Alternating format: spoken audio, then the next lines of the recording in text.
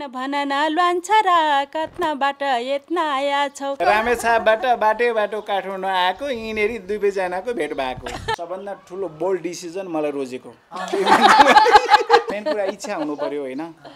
इच्छा नभए त जबरजस्ती तपाईहरु यस्तो भन्नु हुँदै रहेछ कहाँबाट हुन्छ त राष्ट्रिय सभाको सदस्यलाई अब जाऊ बिहा गर भनेर कि हामीले घचेटेर बिहा गर्दिने त योग्य वर भेटेन योग्य वर छैन अहिलेसम्म धेरै हदसम्म पहिले नै म हुँ हैन सानो हुँदाखेरि देखि नै दिजुको बिहे नहोस् दिजुले कहीं कतै लभ नगरोस् बिहा गरेर घर भित्र रुमेल लिनु थुनिनु हुँदैन संसारलाई हेर्नु पर्छ आफू चाहिँ बिहे गर्ने दुई दुईटा छोरा पाउने किन सोचेन होला सोचेको छु नि सोचे मेरो लागि आवश्यक छैन म यतिकै पर्फेक्ट छु म खुसी छु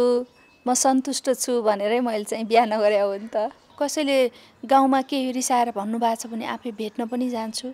अनि सोच्छु पनि तपाईलाई के चाहिएको छ मैले के गर्दिन सक्छु सहयोग सधैँभरि माइती घरमा बस्ने मलाई मन छैन अहिलेकै सालमा पहिला जान पाम शिव पहिला जान पाम पोइ पाइयोस् भनेर जप्छु तिम्रै नाम ऐचे चत्तेरी अचम्मैको चस्मा लाया छौ ऐचे चत्तेरी अचम्मैको चस्मा लाया छौ भन भन लान्छ र कत्नाबाट यत्न आया छौ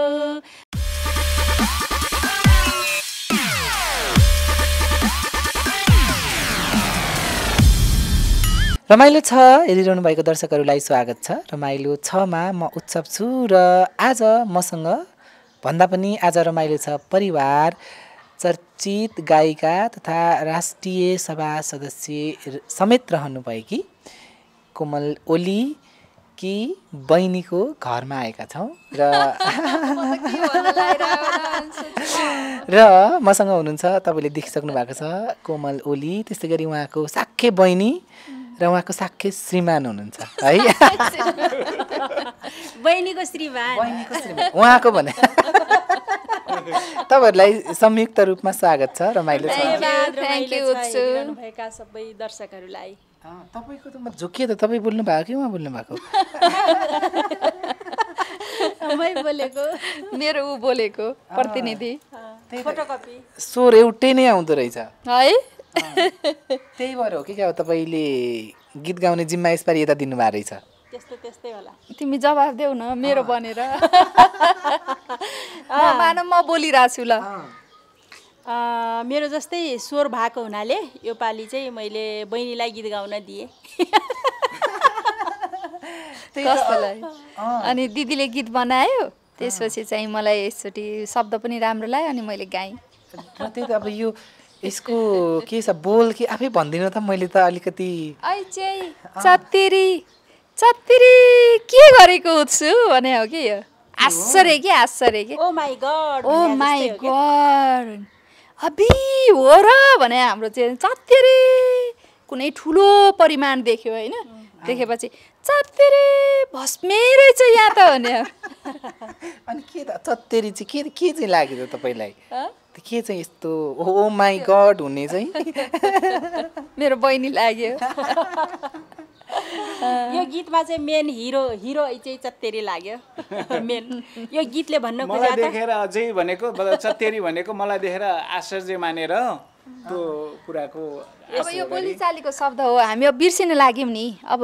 न्यू जेनेरेसनले त अझ एकदमै स्किप गर्दैछ ल्याङ्ग्वेज भाषाहरू छैन एकपछि अर्को एकदम परिमार्जन भएर आउँदैछ इङ्ग्लिस धेरै शब्दहरू प्रयोग हुन थाले हामी सानो हुने बेलामा बोल्ने अब हामीले बिर्सिनै लाग्यौँ कि त्यही भएर चाहिँ हामीले यस्तो बोल्थ्यौँ कि केही देखेपछि पनि चत्तेरी भन्ने साथी देख्यो भने चत्तेरी ऐ गठियौ भन्ने हैन साथीलाई गठी भन्ने ऐ बगालाउ भन्ने धेरै देख्यो धेरै भएपछि ऐ बगालाउ जाम भन्ने हैन त्यस्तो थियो त्यसपछि चाहिँ अनि असाध्यै राम्रो छ भने चाहिँ ए भस्मै राम्रो रहेछ नाम्रो भन्ने हो हाम्रोमा चाहिँ राम्रो होइन नाम्रो भन्ने अनि त्यसो मैले यसै सोचिरहेको थिएँ दाङको एउटा शब्दहरू राखेर गीत बनाऊँ भन्ने सोचिरहेको थिएँ अनि मैले यसै लेखेँ ऐ चाहिँ चत्तेरी अचम्मको बुसट लाया छौ हाम्रो सर्टलाई बुसट भन्ने चलन हुन्छ कि बुसट अनि बुक्सट पनि भन्छन् क्यारे हैन कतै कतै बुक्सट पनि भन्छ कतै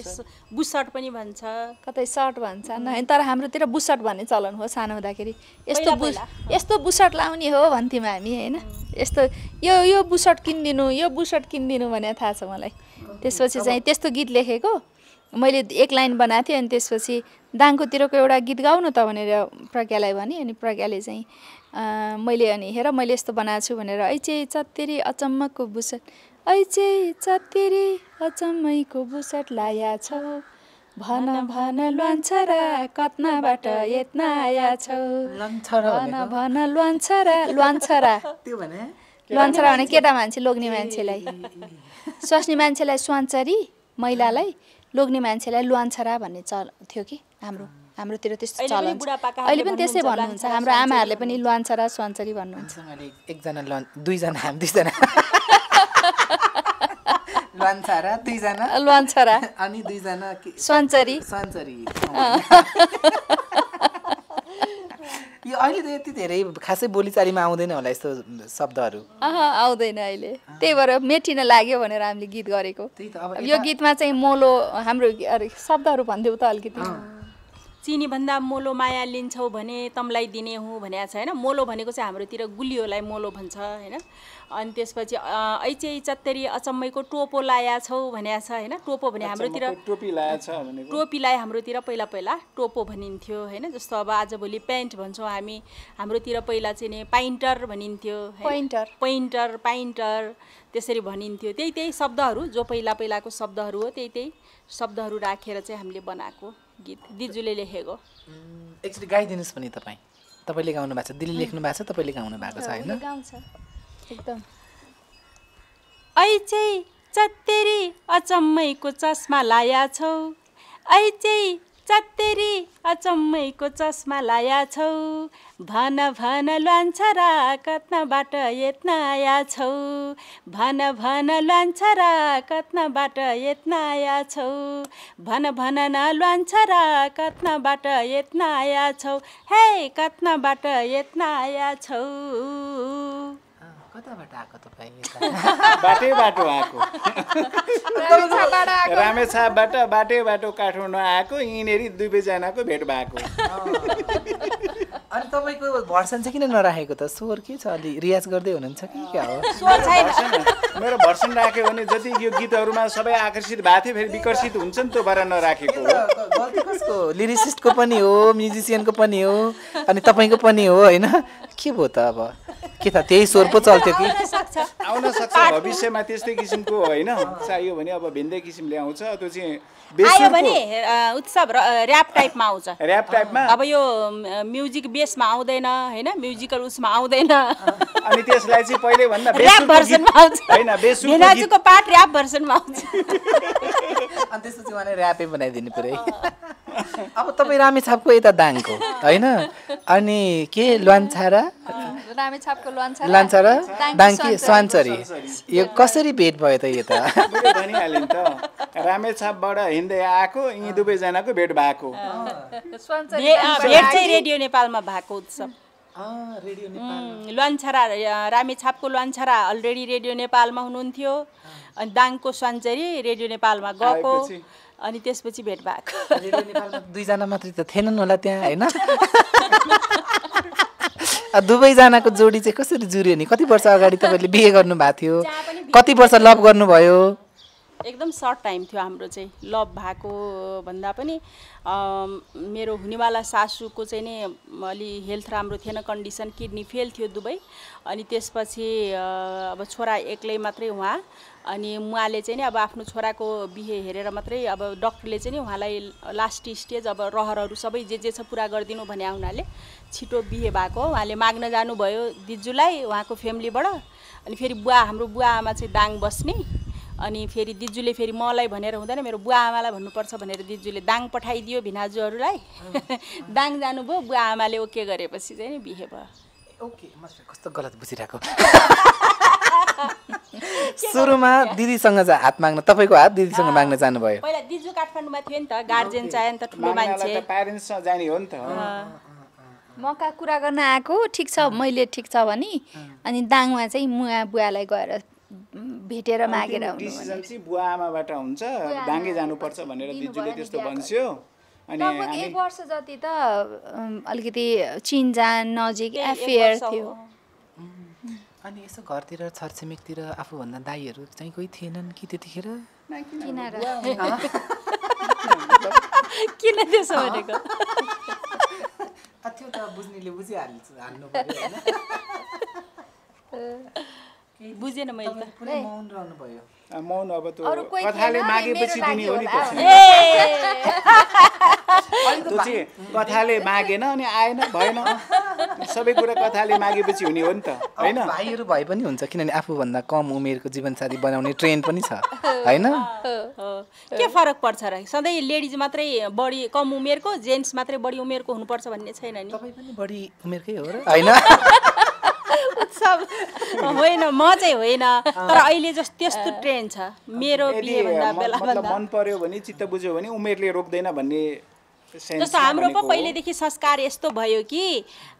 जहिले पनि छोरी मान्छे कम उमेरको छोरा मान्छे बढी उमेरको हाम्रो खोज्ने त्यसरी बिहा गर्ने चलन भएर पो त हैन त्यो चलन उल्टा गर्दै आए भए पहिलेदेखि के हुन्थ्यो त उल्टिसक्यो फेरि उल्टो पाल्टो भइसक्यो अब चाहिँ एजकै हिसाबले एकदम राम्रो लभ म्यारिजमा चाहिँ अब एजकै हिसाबले चाहिँ रोकिँदैन यसरी बुझौँ न अब चाहिँ रोक्या छैनन् आज कुनै पनि किसिमले रोकिनु नै भएन नि भूगोल वर्ण अझै पनि हैन एरेन्ज म्यारिजमा चाहिँ आफूभन्दा केटाभन्दा केटी मान्छे चाहिँ अलिकति कम एजकै हुनुपर्छ भन्ने हिसाबको सोच अझै पनि तर लभ म्यारिजमा कुनै पनि जात भात उमेर हैन रङ कुनै किसिमको ले रोक्दैन रोकिनु हुँदैन पनि चेन्जेस त हुनु पर्यो नि त हैन तर यहाँ रोकिरहनेहरू पनि हुनुहुन्छ है यतातिर हैन त्यो त केहीले रोकिँदैन भन्ने यति राम्रो बुझ्नुहुन्छ हैन खासमा रोकिएको उहाँ चाहिँ स्वेच्छाले रोकिनु भयो इच्छा हो सबभन्दा मेन कुरा इच्छा हुनु पर्यो हैन इच्छा नभए त जबरजस्ती तपाईहरु यस्तो भन्नु हुँदो रहेछ कहाँबाट हुन्छ त स्वतन्त्र सबैजना होइन कसैलाई पनि दबाब नै दिजुला मात्र उत्सव अहिलेको समयमा त्यो पनि राष्ट्रिय सभाको सदस्यलाई अब जाऊ बिहा गर भनेर कि हामीले घचेटेर बिहा गरिदिने त खोज्नु पर्यो दायित्व होइन तपाईहरुको अभिभावक हैन उहाँको लागि अहिलेसम्म त्यस्तो सुटेबल एकदम क्यान्डिडेटै देखाएको छैन त्यो भएर भएन त्यसरी बुझौँ हैन योग्य वर भेट्दैन योग्य वर छैन अहिलेसम्म उहाँले मन नपराउनुको मतलब त्यही हो होइन दिन्छु मैले गलत घरमै पो हुनुहुँदो रहेछ कि क्या तपाईँको बिहे हुन होइन हामीले त्यसरी बुझेको भन्न खोजेको धेरै हदसम्म पहिले नै म हुँ हैन सानो हुँदाखेरिदेखि नै दिजुको बिहे नहोस् दिजुले कहीँ कतै लभ नगरोस् भनेर एकदम वाचम्यान टाइपको थिएँ म हैन सानैदेखि दिजु कहाँ गयो कति बेला आयो सबै हेर्ने त्यो कारणले पनि होला केही हदसम्म पछि त दिजुले आफै अब सुरुमा बानी नै त्यस्तो परेछ त्यस्तो त्यही त अब यसो कहिलेकाहीँ अलिकति सिरियस भएर सोच्दाखेरि चाहिँ है तपाईँहरू बहिनी ज्वाइँ आफ्नो छ एउटा सेटलमेन्ट छ अन्त फेरि तपाईँले भन्नुहुन्छ होला देशका जनताहरू नै मेरा हुन् दर्शक श्रोताहरू नै मेरा हुन् भन्ने रेडिमेड होइन तपाईँले अलिकति यसमा अब जे हुनु त्यो सकिसक्यो अबको कुरा होइन नगर्नु न अहिले 55-60 मा पनि बिहे भइरहेछ कि दिदी त त्यति पनि लाग्नु भएको छैन होला होइन उमेर त अहिलेसम्म खुलाउनु भएको छैन क्या हो अनि यसो गम्भीर भएर सोच्दाखेरि चाहिँ जीवनसाथी त चाहिन्छ हैन जति शुभचिन्तक जति फलोवर्स भए पनि लास्टमा एउटा घरमा एउटा रुममा चाहिने भनेको त जीवनसाथी नै हो नि त भन्ने महसुस चाहिँ गहिरेर सोच्नु भएको छ कि छैन अहिलेसम्म किन सोचेन होला सोचेको छु नि सोचे मेरो लागि आवश्यक छैन म यतिकै पर्फेक्ट छु म खुसी छु म सन्तुष्ट छु भनेरै मैले चाहिँ बिहा नगरे हो नि त भनेपछि अहिलेसम्म पनि तपाईँ बिहे गर्दिन भनेर नै अड्डी कसिरहनु भएको छ यसको मतलब बिहे नगरेर बस्या हो आफ्नै खुसीले आफ्नो जीवन आफ्नो स्वतन्त्रपूर्वक बाँच्ने होइन एउटा आफ्नो लक्ष्य दृष्टिकोण के हुन्छ त्यही अनुसार मान्छेले गर्ने हो नि त मलाई चाहिँ त्यस्तो बिहा गर्ने यस्तो मलाई इच्छा थिएन पहिलादेखि नै अहिले त सोच्नै बिर्सिसक्नु भयो होला यो विषयमा सायद हो एकदमै टाइमै छैन अब के बेलामा सोचिन्छ कहिले कुरा गर्छौँ र हामी गरिन्छ त्यस्तो कुरा हुँदैन हाम्रो कहिले त्यस्तो कुरा हुँदैन घरमा पनि हैन। भनेपछि यो कुरा हुन छोडेको चाहिँ धेरै वर्ष भयो होला सायद हो घरमा। अब बिहेकै भनेर तिम्रो किन बिहे भएन या बिहे गर भनेर त्यस्तो कुरा त हामीले कहिले पनि गरेको छैन फ्यामिलीमा हैन। छ र छैन मलाई त लाग्दैन त्यस्तो कहिले गर्दैनौँ हामी त्यसरी कुरा। एक समय धेरै वर्ष अगाडि है जब कोमलले अहिले पनि विशेष गरी गायिकाकै हिसाबले धेरैले चिन्नुहुन्छ राष्ट्रिय सभा सदस्य भए पनि त्यतिखेर चाहिँ एक समय मलाई लाग्छ साप्ताहिक पत्रिकाले नै राजेश हमाल र कोमल ओलीको बिहे भयो भने के होला अथवा अलिकति दर्शक झुक्क्याउने गरी त्यो आएको थियो होइन। त्यतिखेर चाहिँ तपाईँलाई कस्तो लागेको थियो अथवा अब अहिले त राजेश दाइले बिहे गरिसक्नु भएको छ होइन सम्भव नहोला त्यतिखेर चाहिँ कसरी निहाल्नु भएको थियो त्यो न्युजहरूलाई अनि मान्छेहरूको प्रतिक्रिया कस्तो आएको थियो? राम्रै आएको थियो प्रतिक्रिया होइन। मैले चाहिँ त्यसै सोचेको थिएन त्यो खालि एउटा गसिपको हिसाबमा चाहिँ आएको थियो त्यो मैले बुझ्छु नि।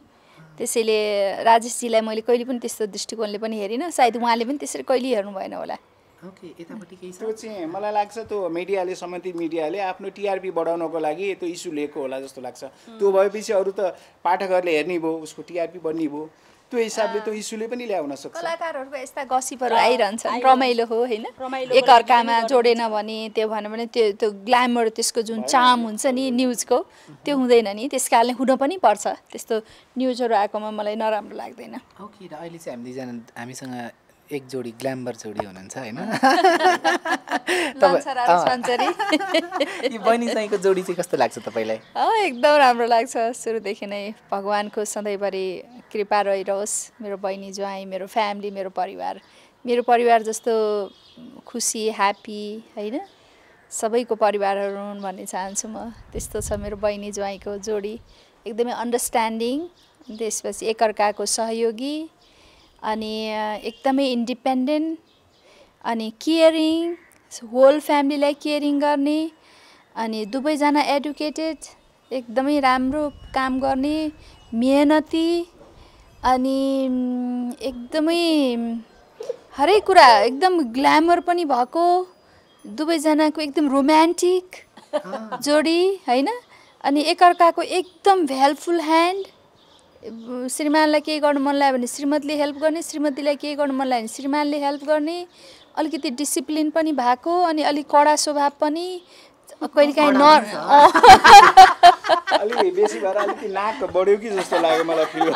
अलिकति नरम पनि होइन सब बुझेको अनि घर परिवार इष्ट मित्र आफ्ना आफन्त यस्तो पत्रकारिता क्षेत्रहरू हरेक कुरामा ड्रेसअपदेखि लिएर ड्रेस सेन्सदेखि लिएर हरेक कुरामा पर्फेक्ट देख्छु म त।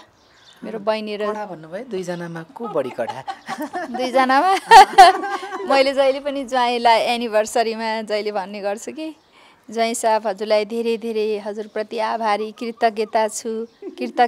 व्यक्त गर्न चाहन्छु कृतज्ञता चढाउँछु हजुरले चाहिँ मेरो बहिनीलाई सही बक्सेकोमा अहिलेसम्म भनेर भन्छु है।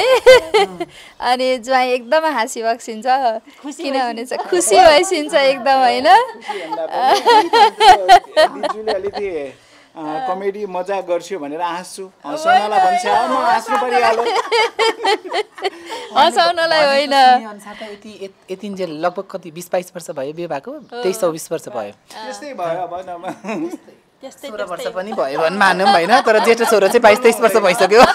झुट बोल्नु हुँदैन आजभन्दा 10 वर्ष पहिले दसैँ भनेर चाहिँ दसैँ भन्नुपर्छ झुट बोल्नु भएन नि त। सधैँ मान्छेले एउटै कुरा बोल्नुपर्छ नि लुकाएर केही हुँदैन उमेर मात्रै लुकाउने हो सँगै आइहाल्छ नि उमेर पनि। अहिले कति वर्ष भयो बिहा भनेर सोध्नु होला एउटै कुरा बोल्नुपर्छ एउटै बोल्नुपर्छ कहिले चेन्ज गर्नु हुँदैन। मैले 10 वर्ष अगाडि 20 वर्षको थिएँ भने आज पनि 20 वर्षको छु म किन झुट बोल्ने? कडा त यता देखियो नि त अनि त्यस्तो कडा हुनुहुन्छ र उहाँ के कुरा सत्य कुरा बोल्दा कडा हुन्छ होइन प्रज्ञा अलिकति कडा नै छ नै यस्तो कडा आफ्नो हिसाबले मलाई त्यस्तो लाग्दैन तर उसले के गर्छु भनेपछि त्यो गरी छोड्छ कि एकदम बोल्ड छ अनि त्यो गर्न पर्छ भने अनि ज्वाइँले पनि हेल्प गर्छिन्छ। अहिलेसम्म उहाँले गरेको एकदम बोल्ड डिसिजन के छ जीवनमा? सबभन्दा ठुलो बोल्ड डिसिजन मलाई रोजेको। त्योभन्दा बोल्ड के चाहियो? त्योभन्दा बोल्ड अरू के हुन सक्छ? बोल्ड डिसिजन त तपाईँको चाहिँ होला, उहाँलाई रोजेकोमा प्रस्ताव राखेँ होला, उनले स्वीकार्यो नि, त्यो बोल्ड डिसिजन हो नि त, होइन? जहिले पनि प्रस्ताव प्रायः केटाले राख्छ, केटी तर्फबाट एसआर नो भन्ने एसआर हुन्छ हुँदैन, त्यो डिसिजन त बोल्ड भयो नि त। ओके, तपाईँले किन चाहिँ स्वीकार गर्नुभएको थियो उहाँको प्रस्तावलाई? त्यति बेला अब सबै कुराले सुटेबल लागेर स्वीकार गरेँ।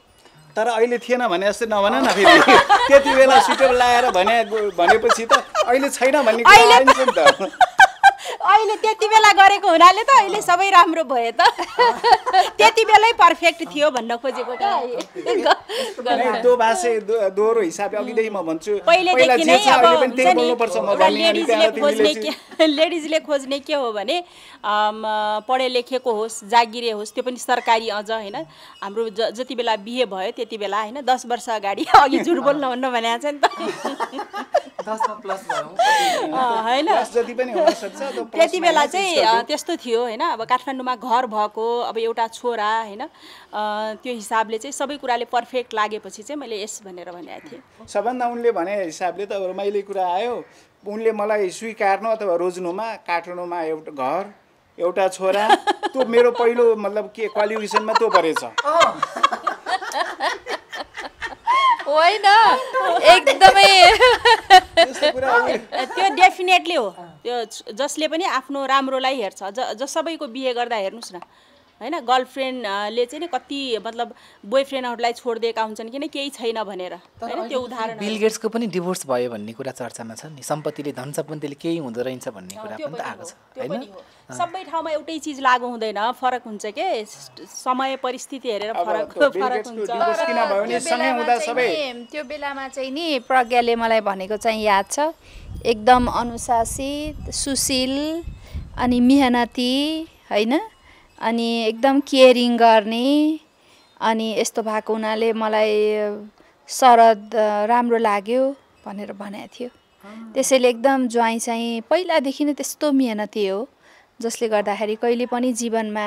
पछाडि फर्किनु परेन, जहिले पनि अगाडि अगाडि। अनि त्यसपछि झन् प्रज्ञा पनि त्यत्तिकै मेहनती छ, एकदमै पढ्नमा पनि सानैदेखि तगडा हो। अनि मैले भन्दा पहिल्यै एमए पास गर्यो होइन, त्यस कारणले गर्दाखेरि अनि छोराहरू पनि राम्रो राम्रो छोराहरू जन्मायो, राम्रो राम्रो छोराहरूलाई पढायो होइन। त्यसैले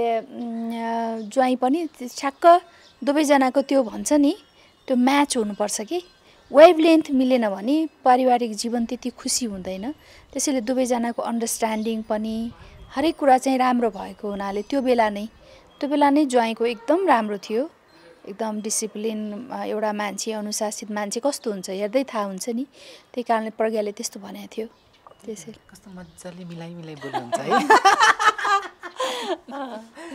र अब तपाईँहरूलाई यो म्युजिक भिडियो विशेष गरी गायकी लेखन, अब कोमल दिदीको त कुरै गर्नु पर्दैन, तपाईँहरूले चाहिँ कहाँबाट रहर जागे हो त? यो अब जन्मजातै भन्नु पर्यो है, एउटै घरमा भएपछि अलिअलि गुण त सरिहाल्छ। प्रज्ञाले सानैदेखि बालगीत रेडियो नेपालमा गाएको, बालगीतहरू छ नि, मेरो बालगीत छ। म यति सानोमा गाएको छु कि उत्सव, म चेयरमा उभिन्थेँ होइन, मेरो हाइट पुग्दैन थियो,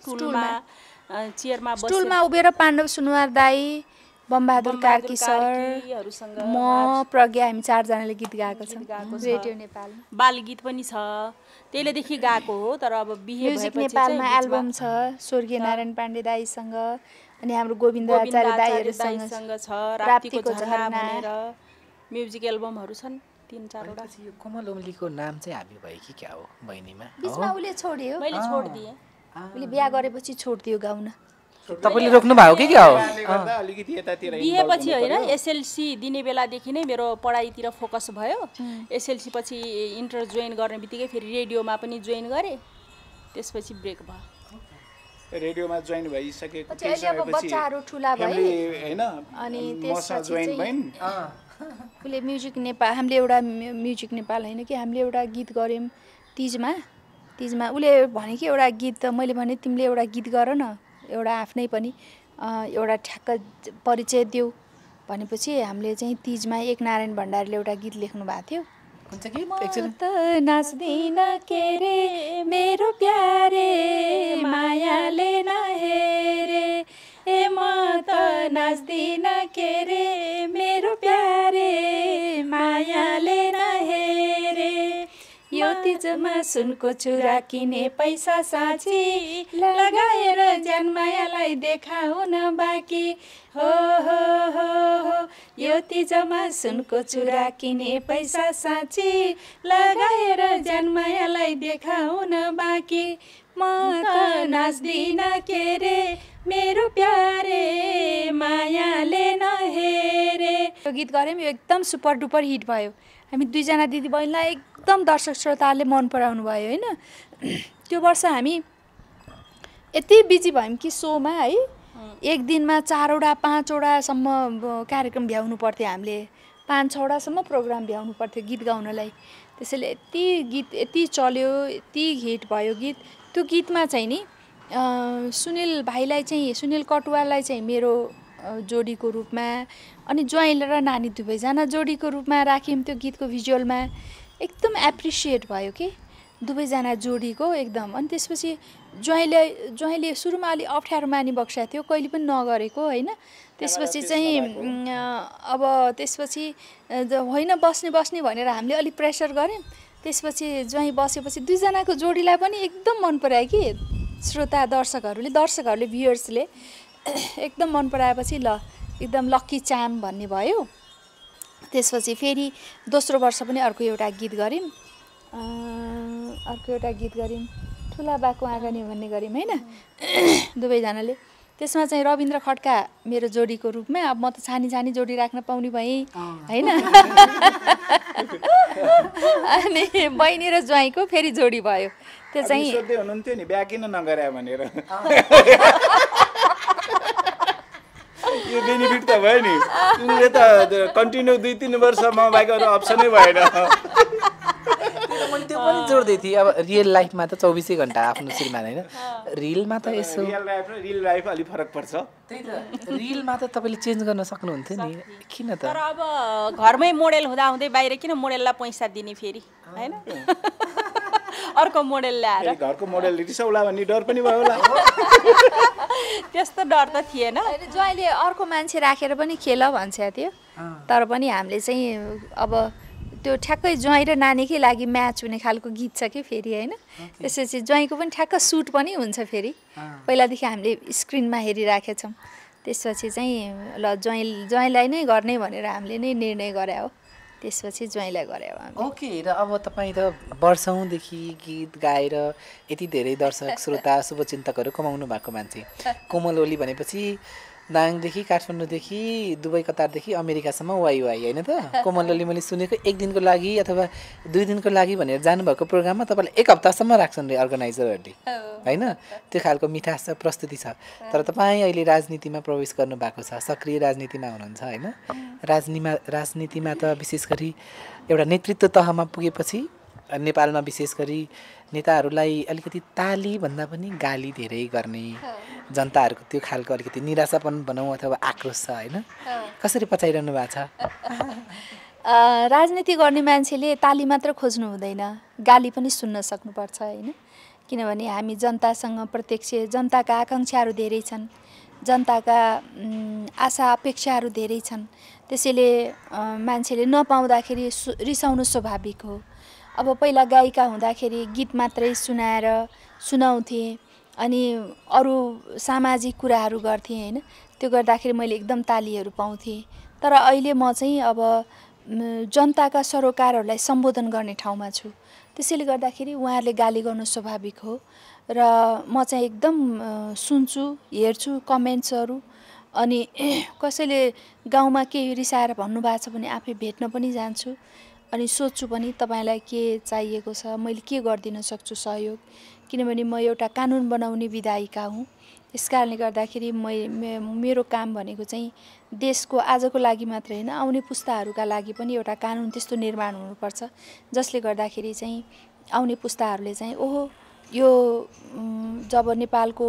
लोकतान्त्रिक गणतन्त्र नेपालको संविधान आयो त्यसपछि चाहिँ कस्तो कानुन बनाएछन् हामीहरूलाई आज पनि समाजमा त्यति नेपाली भनेर हिँड्नलाई गाह्रो छ भन्ने खालको भावना जागरण नहोस् उजागर नहोस् भन्ने हिसाबले चाहिँ म चाहिँ भन्ने गर्छु त्यहाँ। अनि गाउँठाउँमा रिसाए पनि म आफै रिसाउँदिनँ किनभने त्यो एकदम स्वाभाविक लाग्छ। त्यसैले राजनीति गर्ने मान्छेहरूले ताली मात्र खोज्नु हुँदैन, राजनीति गर्ने मान्छेले प्रशंसा मात्र खोज्नु हुँदैन हैन, जस्तो कुराहरू पनि स्वीकार्न सक्नुपर्छ। हुन त हामी जन्मजातै मान्छे एउटा राजनीतिक प्राणी हो, समाजमा बस्छ, समाज पनि एउटा राजनीतिक हो, परिवारमा बस्छ, परिवार पनि एउटा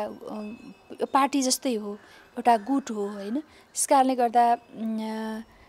हरेक कुरामा चाहिँ नि राजनीतिक प्रभाव हुन्छ नै, तर हामीले चाहिँ खाली भोट दिएर जिताएका जनप्रतिनिधिहरूले मात्रै आफ्नो जिम्मेवारी निर्वाह गर्नुपर्छ भन्ने सोच्छौँ। हरेक नागरिकको जिम्मेवारी छ हैन। त्यसका हरेक नागरिकले आफ्नो तहबाट इमानदारीपूर्वक चाहिँ नि जिम्मेवारी निर्वाह गर्नुपर्छ।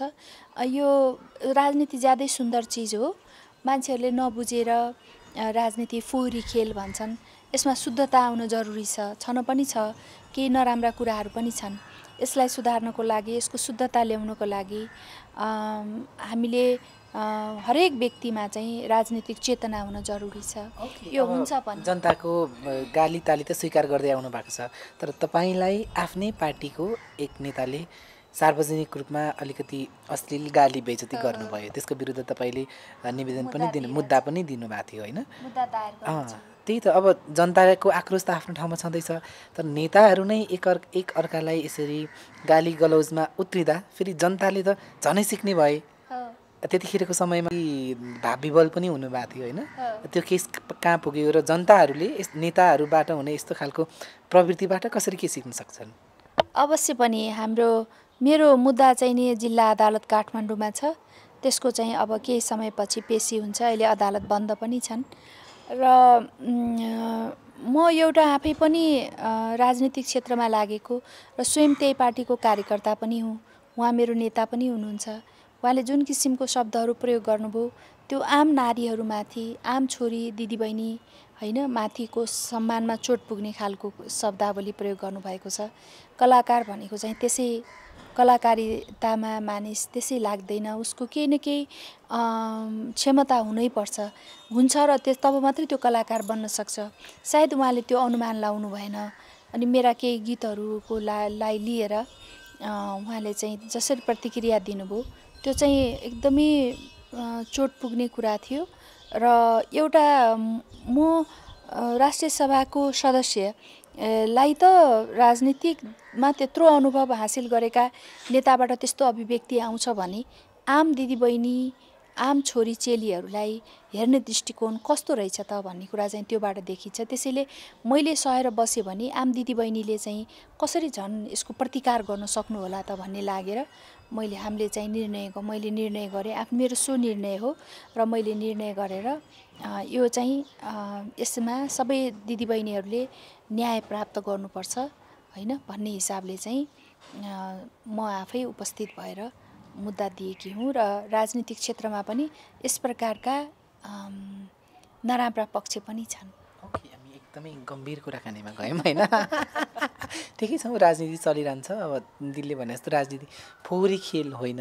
तर राजनीतिज्ञहरूले यसलाई फोहोर चाहिँ बनाउनु भएन। किनभने एउटा तपाईँ गायिका मात्रै सीमित हुनुहुन्न, अब धेरैको प्रतिनिधि गर्नुहुन्छ। एटलिस्ट युवाहरूमा चाहिँ यो पोलिटिक्स डट्टी गेम होइन भन्ने कुराको त्यो एकदमै होइन पनि सबैजना सहभागी हुनु पनि पर्छ। हरेक क्षेत्रको मान्छेहरू राजनीतिमा सहभागी हुनुपर्छ र राजनीतिक चेतना हुनुपर्छ र सबैजनाले राजनीति मात्रै गर्नु पनि हुँदैन, किनभने सबैले राजनीति गरेपछि काम कसले गरिदिने हैन। त्यसैले चाहिँ राजनीतिलाई शुद्धता गराउने काम चाहिँ अबको यङ्स्टरहरूको हो र त्यसको लागि चाहिँ यदि हामीले राजनीतिक शुद्धतालाई प्राप्त गर्न चाहन्छौँ, देशलाई समृद्ध बनाउन चाहन्छौँ भने शिक्षा नै सबैभन्दा ठुलो चाहिँ पक्ष हो। शिक्षालाई नै बढी जोड दिनुपर्छ। ओके, तपाईँ त राजनीतितिर लाग्ने केही त्यस्तो सोचिरहनु भएको छैन नि? यता तपाईँ अब घरमा पार्टी त एउटै होला है तपाईँहरूको कुन पार्टीमा आस्था राख्नुहुन्छ तपाईँ हामी त अहिले हामी जनता पार्टी साधारण आम पब्लिक आम नेपाली जनता त्यति नै पार्टीलाई त समर्थन गर्नै पर्छ होला पार्टी फेरे पनि डेफिनेटली म भोट हाल्न गएँ भने दिजुलाई हालुला आफ्नो ठाउँमा छ हैन तर त्यसरी चाहिँ पार्टीगत हिसाबले भन्दा पनि एउटा हाम्रो दिजुप्रति आस्था हैन आफ्नो फ्यामिली भएपछि त डेफिनेटली जो मन परे पनि नपरे पनि तपाईँ आफ्नो फ्यामिलीलाई गर्नुहुन्छ नि हैन त्यो हिसाबले हो नत्र भने नेपालमा कोही पार्टीको त्यस्तो खासै उ छैन भोट हाल्दाखेरि हाम्रोलाई हैन राम्रोलाई हाल्नुस् भन्ने हाम्रो मात्रै होइन ऊ राम्रो गरेछ उसले दाङमा आफ्नो क्षेत्रमा हैन मतलब आफूले हुने ठाउँमा दाङमा मात्रै होइन ऊ राष्ट्रिय सभाको प्रतिनिधि गर्छ उसले हैन नेतृत्व गर्छ त्यसैले ऊ दाङको मात्रै पनि होइन हैन त्यसैले गर्दाखेरि उसले सबैको समस्याहरूलाई चाहिँ समेट्नु पर्ने हुन्छ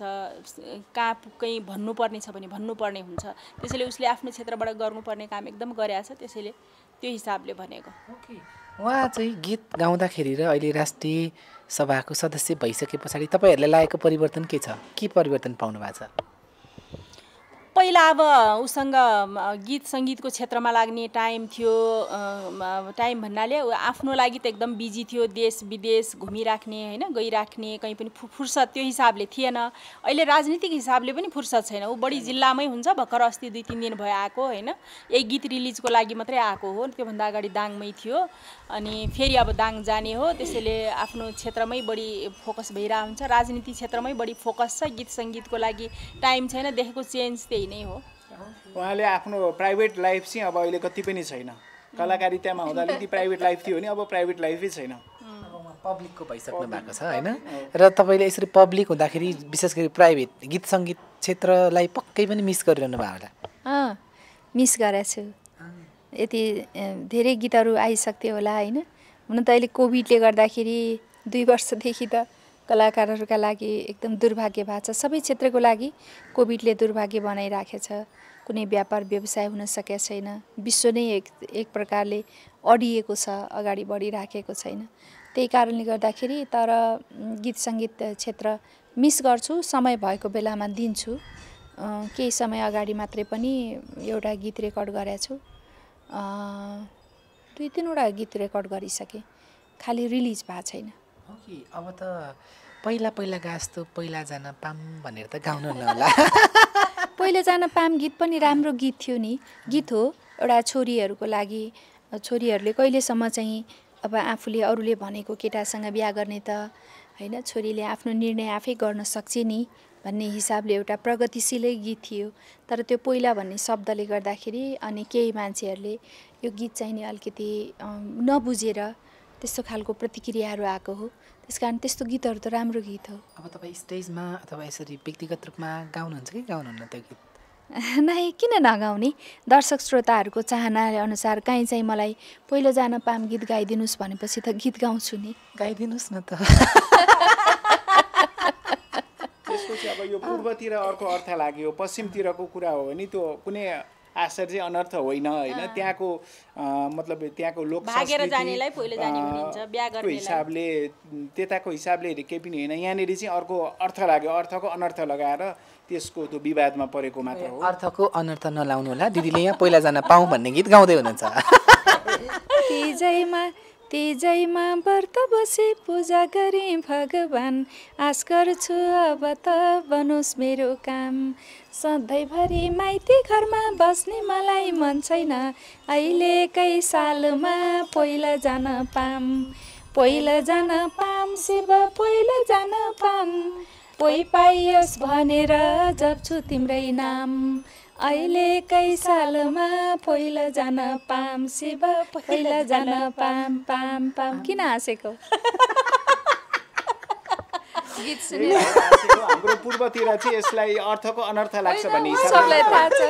नेपालमा एउटा यस्तो गायिका व्यक्ति हुनुहुन्छ जो चाहिँ पहिला जान पाम भनेर नि पहिला जानुहुन्न अनि महादेव भाकल गर्नुहुन्छ हरेक तिजमा पोइ पाउनुहुन्न हैन त्यही भएर कहिले झ्वाक तन्नेरी त अरू दिदीबहिनीको लागि एउटा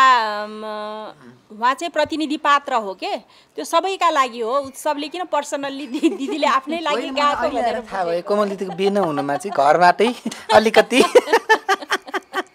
पहल नभएको रहेछ लभ गर्न नदिने अब यतापट्टि पुरै जयनारायण पनि ऊ गर्ने होइन भनेपछि दिदीले घरको परिवारकै लागि भए पनि बिहे नगरिकन बस्नु भएको रहेछ तपाईँले अलिकति यसलाई पोजिटिभ हिसाबले सोच्नुभयो हामीले भन्न खोजेको हामीले त्यो हिसाबले एकदमै पोजिटिभ हिसाबले बहिनीले सानैदेखि लभ गर्न दिनु भएन ज्वाइँ आउनु भयो कहाँ अब दिदी त पब्लिकको मान्छे बिहे गर्नु हामीले बिहा गरिसकेपछि बिहा गरेर घरभित्र रुमेल लिनु थुनिनु हुँदैन संसारलाई हेर्नुपर्छ बिहे गर्ने 2-2 छोरा पाउने